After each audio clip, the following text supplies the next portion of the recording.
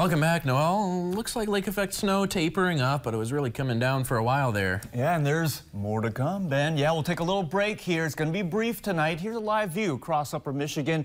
West, central, and east, and temperatures are below the average. More around this time of the year, it's about mid-30s. We're down to the 20s across the region. Mostly cloudy skies, gloomy, and some leftover snow from our lake effect. Now tapered off over in Marquette. Temperature at 27 degrees, a light westerly wind.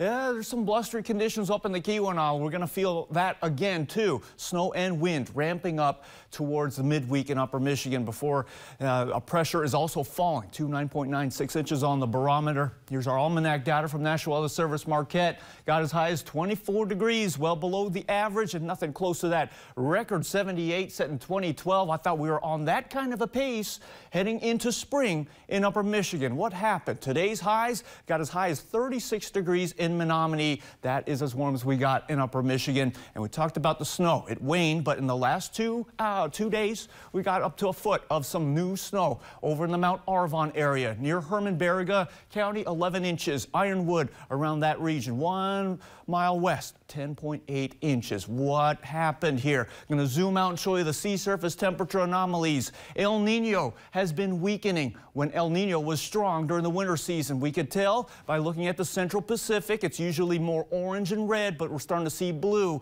colder surface temperatures. So starting the weekend and all that warm energy moving towards the North Pacific. So we got warmer temperatures. The temperatures of the water reflected the temperatures up in the atmosphere. What's warming up and going up out west is coming down over the east, and that includes upper Michigan. A northwesterly jet to bring in a clipper system between Manitoba and Ontario. That's the next round of snow coming overnight across upper Michigan as our lake effect wanes. It'll be spreading west to east into the late evening hours. As we get to Tuesday morning, we'll see some of the snow, light, occasional moderate, get towards Sault Ste. Marie. We're expecting light amounts overall, but just know that it's not over yet. Once we get into the midday, we'll start to experience some lake effect snow, light, occasional, moderate, especially if you're near the Lake Superior shoreline. You're going to be dealing with some gusty winds from the northwest. They'll get to 40 miles per hour along the lake shores. And this continues into Wednesday and even into Thursday. Gale force winds, 40 miles per hour.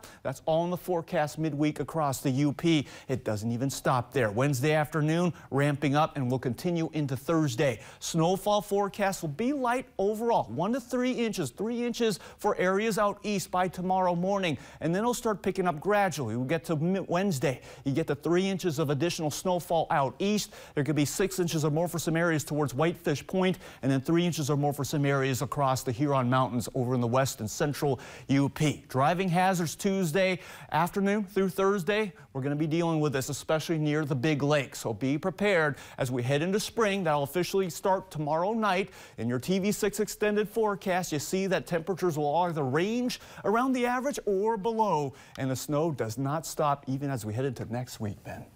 All right, yeah, starting to feel more like winter as winter comes to an end. Yeah, we'll feel temperatures in the teens overnight. All right, sounds good. Thank you, Noel. And remember, on the free